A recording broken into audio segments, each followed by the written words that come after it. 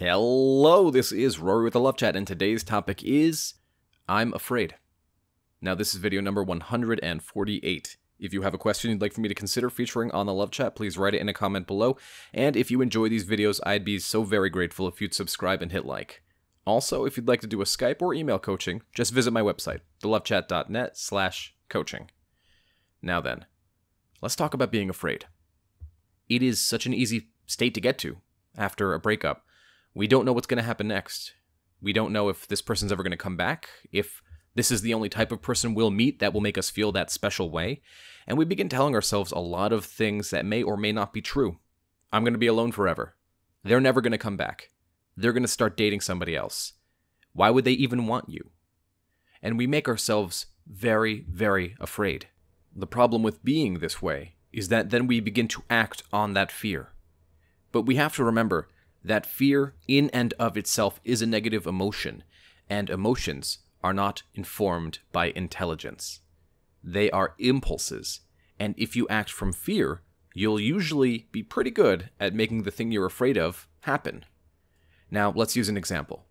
If I'm in a relationship, and I'm constantly afraid that my partner is being unfaithful or cheating on me, I'll begin acting out on those fears if I allow myself to, rather than soothing my anxiety in helpful, healthy ways. I'll begin saying things like, "Hey, are you cheating on me? Who was that person you were just talking to? Let me see your phone." And I may even resort to some more extreme behaviors. I've heard in some cases where a partner bought a second phone, then they turned on the location services and threw that second phone in their partner's car just to make sure that their partner was actually going to work and not cheating on them. This level of fear and anxiety is only meant to drag you down and to make you believe that the worst of the worst is going to happen. It's going to have you believe that everybody's out to get you, your partner can't be trusted, and that you should be afraid.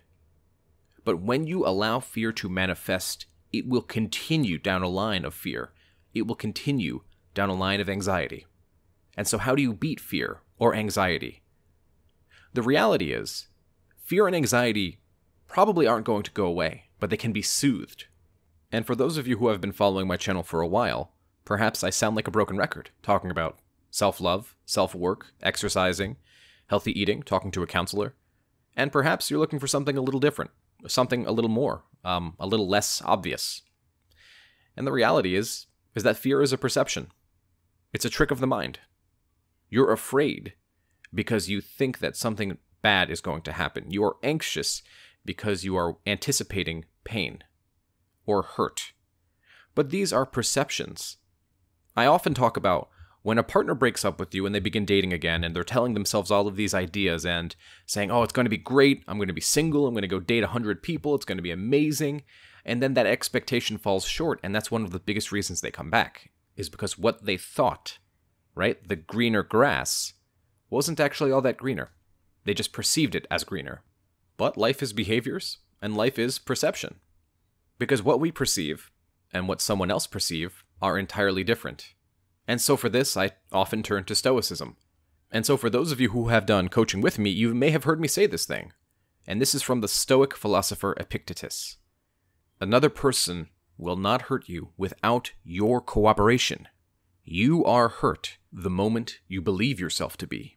And so I hate to give you guys a cliche, but we should be making actions based on love for ourselves, rather than fear for what another person might do.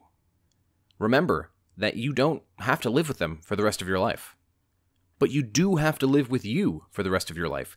But we keep making actions based on what they might do, rather than what we should do. Life can be scary sometimes. Change is weird. It's difficult. It's new.